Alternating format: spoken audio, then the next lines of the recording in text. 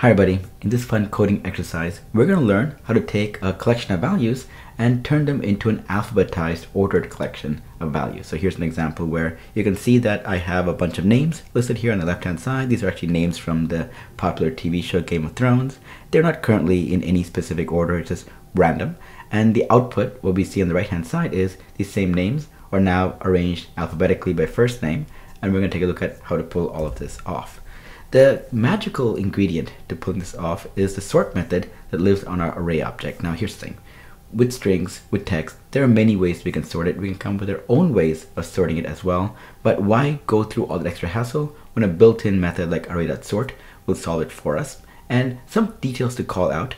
What has a default sorting behavior, we can provide a comparison function to help Array.sort sort the values in exactly the way we want to, and we will look into that partly because the default behavior will get the job done, but I think it's important for you and I to also know how to specify a custom sorting capability in case the data we're dealing with isn't quite as clean as we would like it. Now, to learn all about arrays and to go in much greater detail, I've actually written a lot of content about it, so you can just head on over to the website, link below, to learn about arrays. There's a book I wrote called Arrays from Noob to Ninja that goes into more detail. So I'm not going to go into the details of arrays as normally I would, but I'm going to keep it more at a very high level and go really fast on focusing on just the sort capabilities instead.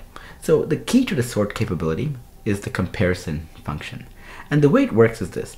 Let's say we're comparing two items, A and B. Our comparison function will return either a -1, 1, or 0. And this comparison function is what we pass in to our sort method. So it's a little bit important that we know this, because when you get a -1, 1, or 0, here's what it means. -1 means the first value will appear ahead of the second value. So I'm comparing A and B. A will be the first value, B will be the second one. If the comparison function returns a value of 1, it means the first value will appear after the second value. So my two items, it'll be B first, then A. And if the value is 0, it means both values are equal. Don't change the order of them. And this seems a little abstract. It's like, why am I comparing A and B when I might have like 20, 30, or 40 items? That's the magic of the JavaScript runtime and how it handles it. The main thing to note is that our comparison needs to make sure that if two values are provided, we have some logic on which value is first, which value is last, and what exactly goes into pulling that off. So we're going to go ahead and get into some coding. And one thing I want to quickly highlight is the example I came up with here in terms of like what arrays and what the values need to be. I could read it myself, but instead I asked, in this case, Bard, but you can use ChatGPT as well, to give me the array. So I'm going to go ahead and use the array that have already been generated for me, just as a way of like simplifying something that would be otherwise kind of painful and boring. All right, so here I am in VS Code, and you can see that I have a blank HTML document, nothing too exciting going on here. So the first thing I'm going to do is add a script element, and I'm going to go ahead and paste in the value of the names of the arrays. And so go ahead and here's my array called Game of Thrones characters. And you can see the values of the characters actually being provided here. You can use whatever name you want. You can use whatever name of arrays that you want. As long as you have some level of strings or text that you can arrange in an alphabetical order, you're fine. You can use like A, B, C, D, but just not in that order, because that would mean it'd be automatically alphabetized. So what I'm going to do next is create a function, a compare values function. That's going to be a comparison function. Function compare values. And you're going to take two arguments, A and B, just like the example we talked about earlier. And what I'm going to specify first is if A is less than B. Imagine A could be, in this case, Bran Stark, and B is Robb Stark. If A is less than B, what this really means is that return -1. What this really means is that A is less than B. Now, this commenting is kind of self-explanatory, but you'll see why in a little bit. Else, if A is greater than B, I'm going to go ahead and if A is greater than B, return a 1. And then lastly, if they're both equal, which means that it's just a value of 0, A and B are equal, return a 0. All right, and so now all that remains is for me to call Array.sort capability and make it work. So I'm going to create a new variable called sorted names, and it equals Game of Thrones characters dot sort, and I'm passing in our comparison function that's going to be provided here. And I will go console.log and sorted names. All right, and so I'm just going to run this example. All right, so here I have my example. Of course, it's a blank page, nothing to show here. And let me zoom in a bit so you can see more.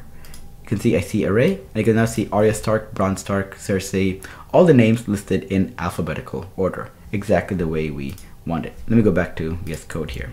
Now, what if I wanted all of my values to be alphabetical, but in reverse? I don't exactly specify how it needs to be. All I need to do is just swap the signs around. I'm going to remove the comments so that way we're not having to make them all be consistent. And if I do this and go back to my example, refresh the page, you can now see that the values are displayed in reverse alphabetical order. See Tyrion first and Arya Stark last. Now, the thing about the compare values that makes it interesting is not just you can adjust this direction of it. Let's say that my actual objects or my array isn't just first name and last name displayed like this, but it's actually a collection of objects instead. So I'm going to replace it right now. So again, I use my handy AI assistant to help me here, but notice now that we have the same level of characters, but it's not first name. You know, our array is a collection of objects, first name and last name are the properties, then I have values here. If I want to now figure out how to sort them, the difference is going to be, let me go back and just change it to A less than B and A greater than B. What is being passed into A and B are the actual values from the array itself, so the actual objects themselves. And A less than B here is going to be an object comparing an object. Doesn't make sense. So I'm going to do A dot first name equals less than B dot first name. And so I'm going to just copy this string so it makes it more easy. I'm going to paste this multiple times here, and then the else case is still the else case.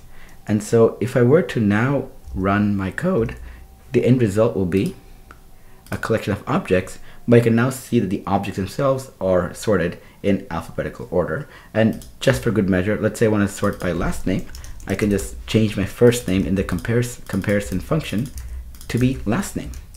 And if I go back to my code and I refresh it, you can now see that in this case, the last names are in alphabetical order: Baelish, Baratheon, Bolton, Greyjoy, and all of that. And so with that, we saw a very quick overview of the comparison function and how we can use that with our Array.sort method to be able to alphabetize our names in forward order, reverse order, or if our data type that we're actually sorting against is more complex, like the object we saw earlier with the first name property and the last name property, our comparison function allows us the flexibility of diving into the object, unpacking the value we care about, and making sure we use that as the basis for comparison.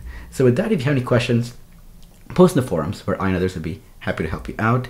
Subscribe to the newsletter where on a regular basis in your inbox you'll find some interesting things that I'm fiddling with that are entertaining and fun and informative for email consumption. So just the right amount of content.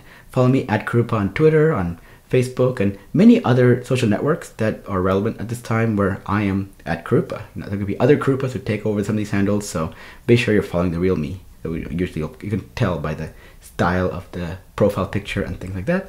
And lastly, check out my books. I tend to write a lot of content, and some of it makes its way into book form, both in paperback and Kindle edition. Links in my books below, so check those out. And with that, I will see you all next time.